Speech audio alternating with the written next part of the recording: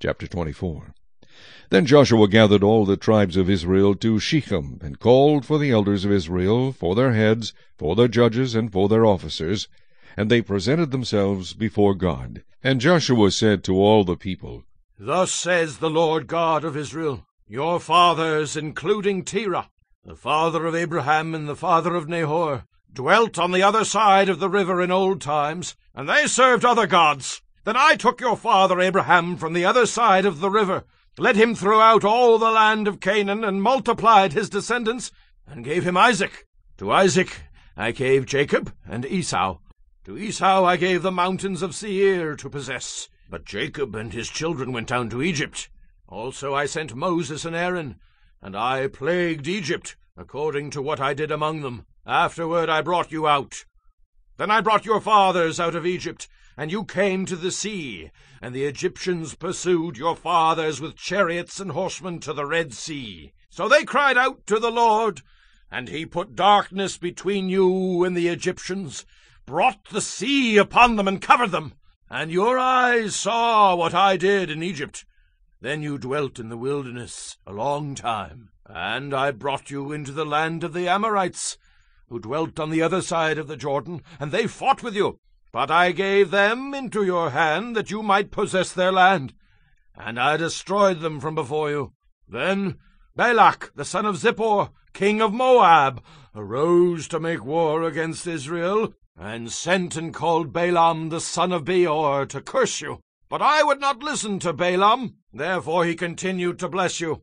So I delivered you out of his hand. Then you went over the Jordan and came to Jericho, and the men of Jericho fought against you, also the Amorites, the Perizzites, the Canaanites, the Hittites, the Girgashites, the Hivites, and the Jebusites. But I delivered them into your hand. I sent the hornet before you, which drove them out from before you, also the 2 kings of the Amorites.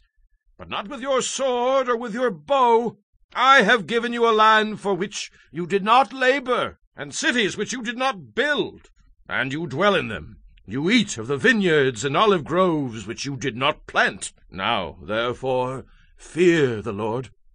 Serve him in sincerity and in truth, and put away the gods which your fathers served on the other side of the river and in Egypt. Serve the Lord. And if it seems evil to you to serve the Lord, choose for yourselves this day whom you will serve, whether the gods which your fathers served that were on the other side of the river, or the gods of the Amorites, in whose land you dwell. But as for me and my house, we will serve the Lord.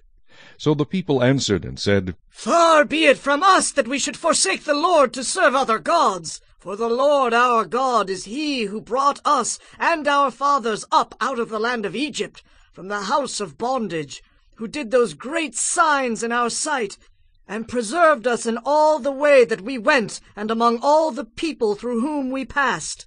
And the Lord drove out from before us all the people, including the Amorites who dwelt in the land. We also will serve the Lord, for he is our God.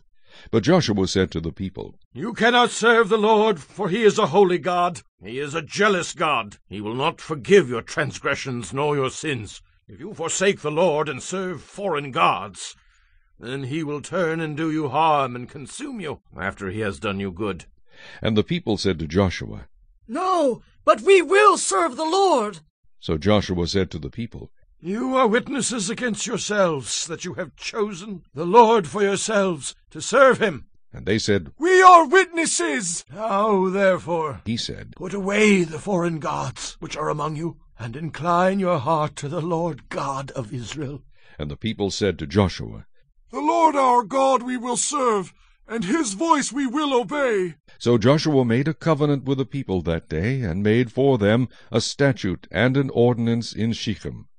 Then Joshua wrote these words in the book of the law of God. And he took a large stone, and set it up there under the oak that was by the sanctuary of the Lord. And Joshua said to all the people, Behold, this stone shall be a witness to us, for it has heard all the words of the Lord which he spoke to us. It shall therefore be a witness to you, lest you deny your God. So Joshua let the people depart, each to his own inheritance. Now it came to pass, after these things, that Joshua the son of Nun, the servant of the Lord, died, being 110 years old. And they buried him within the border of his inheritance at Timnath-Serah, which is in the mountains of Ephraim, on the north side of Mount Gaash. Israel served the Lord all the days of Joshua, and all the days of the elders who outlived Joshua, who had known all the works of the Lord which he had done for Israel. The bones of Joseph, which the children of Israel had brought up out of Egypt, they buried at Shechem, in the plot of ground which Jacob had bought from the sons of Hamor, the father of Shechem, for 100 pieces of silver, and which had become an inheritance of the children of Joseph. And Eleazar the son of Aaron died. They buried him in a hill belonging to Phinehas his son, which was given to him in the mountains of Ephraim.